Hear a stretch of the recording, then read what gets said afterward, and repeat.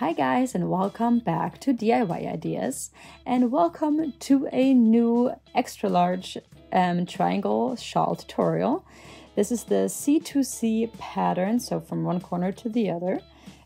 We start here in this corner and then we add one more pack per row until we reach the full width that we want.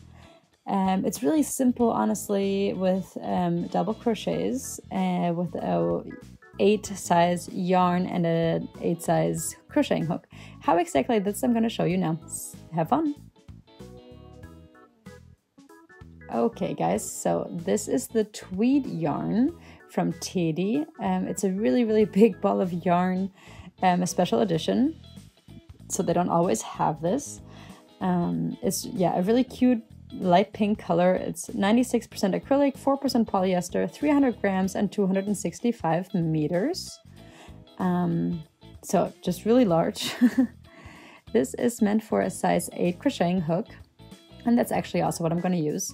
This is my size 8 here. Let me show you. And let's get started. So let's see if we can get the inside out here from the middle.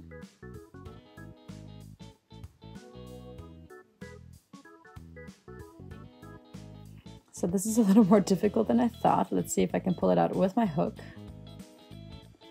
I'm actually not really reaching all the way in. Let's see, I might have to pull out a big chunk here.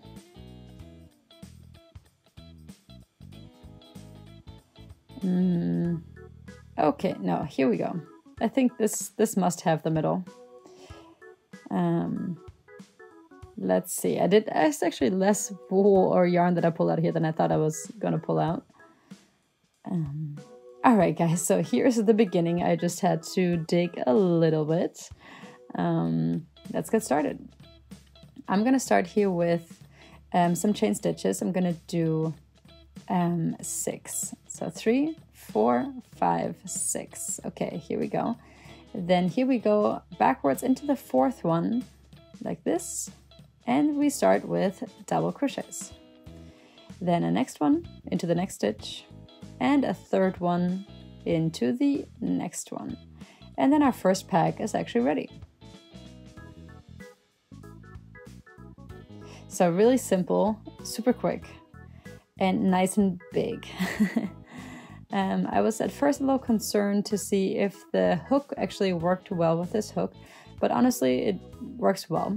So here I'm doing again 6 chain stitches. This is number 6. I turn it all around, and then we do the same thing. So we go backwards into the 4th stitch here, and then we do 3 double crochets, 1 into each of the stitches that we have here left over.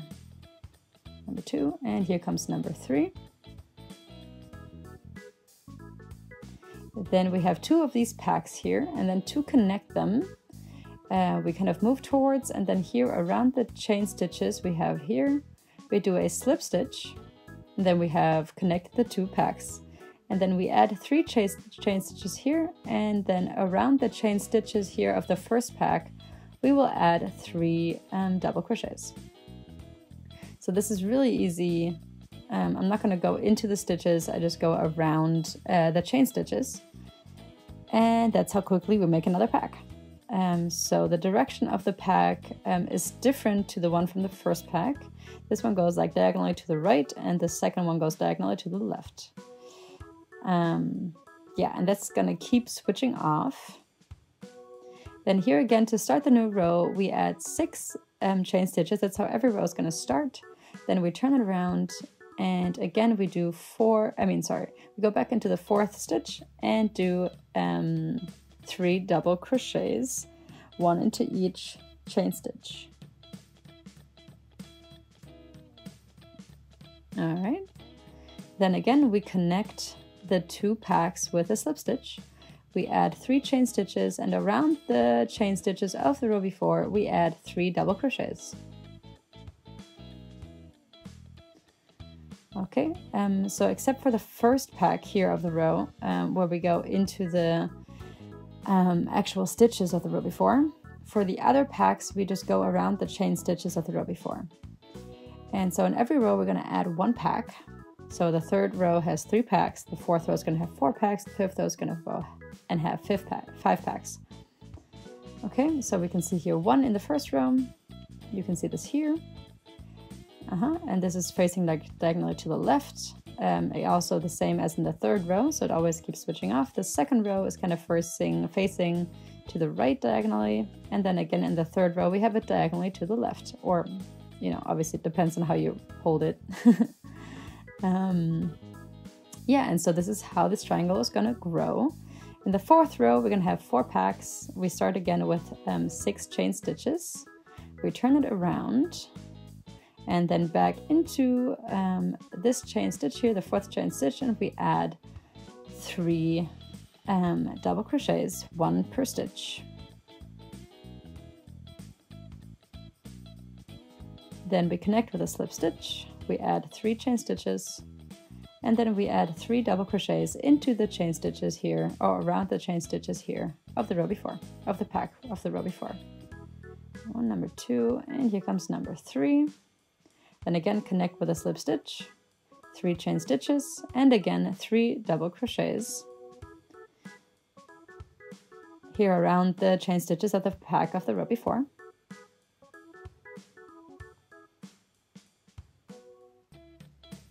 Then slip stitch again to connect the packs, and then again for the last time in this row 3 chain stitches and then 3 double crochets. Number 1, number 2, and number 3. All right, so now row number 4 is done. So we have the right angle basically on the bottom here. And after 4 rows, you know, it's already a pretty big, yeah, it's been growing pretty quickly. I'm going to continue for 3 more rows here. So you always start with the 6 chain stitches, and then in between you do the you do the slip stitches and just add 3 chain stitches for the next pack in the middle. All right, guys, so here is my update. As you can see, this has already grown quite a bit. Here's my hand again to compare the sizes. I am here in my row number 10. I just finished row number 10.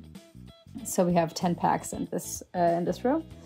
And yeah, because we've been adding 1 pack per row, and it's just growing really nicely. It's really nice and tight, to be honest. Like, it's nice and compact, I think. So it's nice and warming, that's for sure. It's really nice and cozy, and I have some more wool left, so I'm going to continue crocheting, and then I'll give you another update. Okay, guys, so here we are at a pretty big triangle scarf or shawl. The long side has about 150 centimeters or more, and as you can see, it's still the same pattern.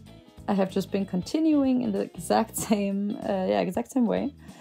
No change here. I just keep adding 1 pack per row, and yeah, they're always facing the other way depending on the row, and it's always just the exact same pattern.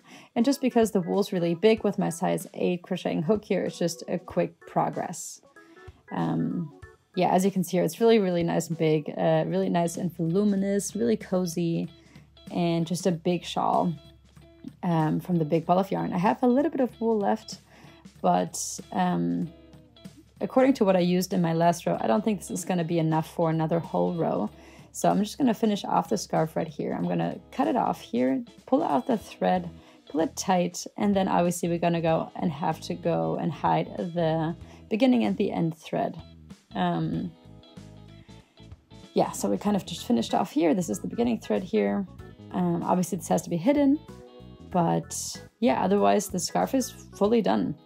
Yeah, this is the end scarf again.